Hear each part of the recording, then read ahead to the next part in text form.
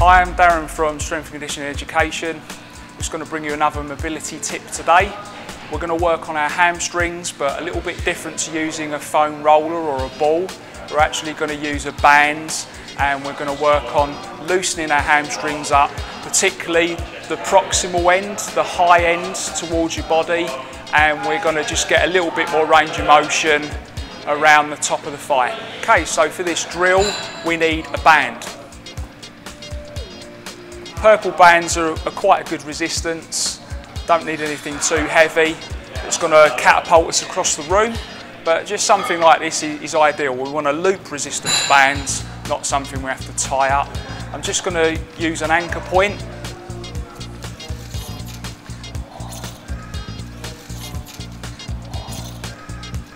Just loop it up.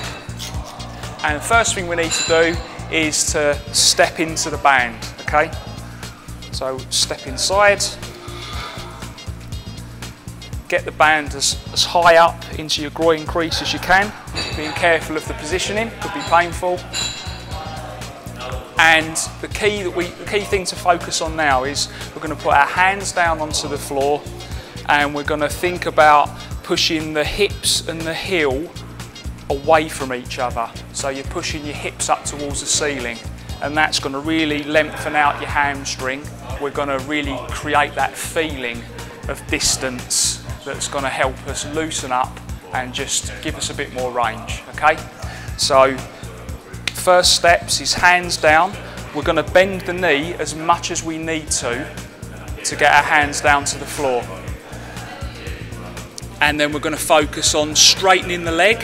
I don't care what the other leg does, that's just for balance, not bothered. Okay, so we push away and get the hips towards the ceiling. We can change our angles.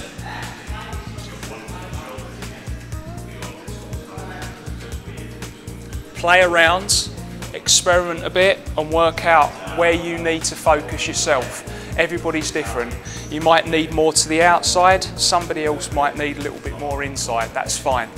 Okay, what I would say is that if you feel a quite burning pain, a quite sort of hot shooting pain when you do this, that's probably just where your muscles are pinching nerves that glide and run in between them.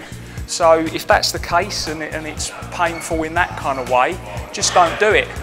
Use another drill. Don't subject yourself to something bad. Otherwise, if it's just a bit discomforting, but it's effective, then do it.